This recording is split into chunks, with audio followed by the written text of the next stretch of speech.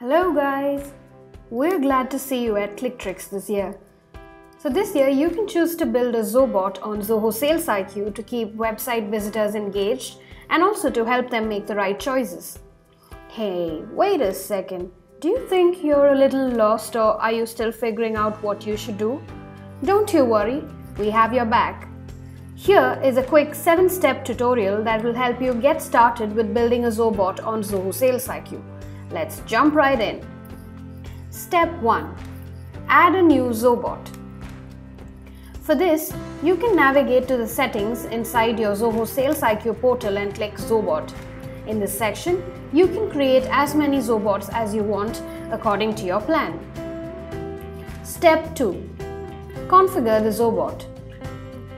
Remember that you are going to build this Zobot to suit your website needs.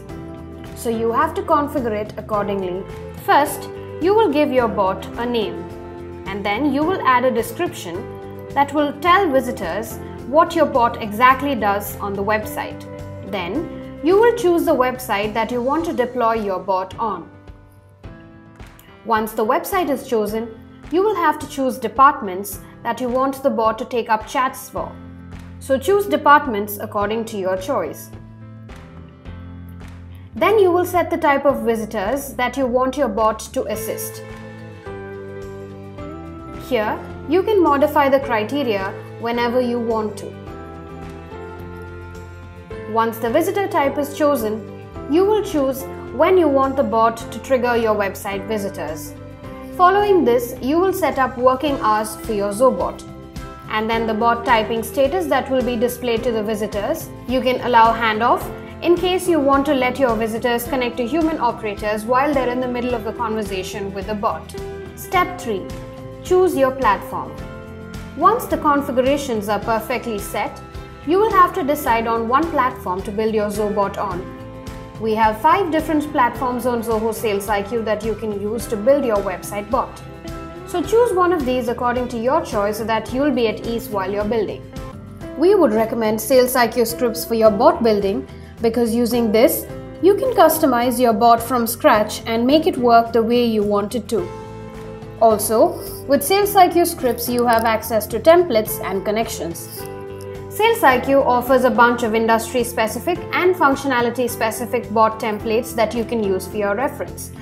So you can deploy these templates and look at how they work before you start building a bot on your own. Remember that these are just for your reference and that you cannot send one of these to us for the final review. In case you need to perform an action in an external application or a Zoho application with the data that you have collected using your handlers, you need to set up a connection with that particular service. Connections are those interfaces that are used to integrate third-party services with your Zoho service.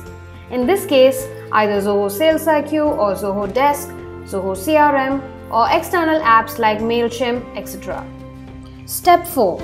Do a trial run. There's a preview window in the builder where you can test your code to see how it looks on the website.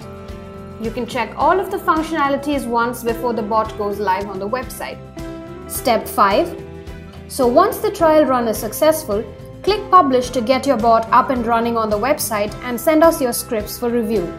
Now, your bot is all set to assist website visitors. That's how easy it is. Happy Zobotting!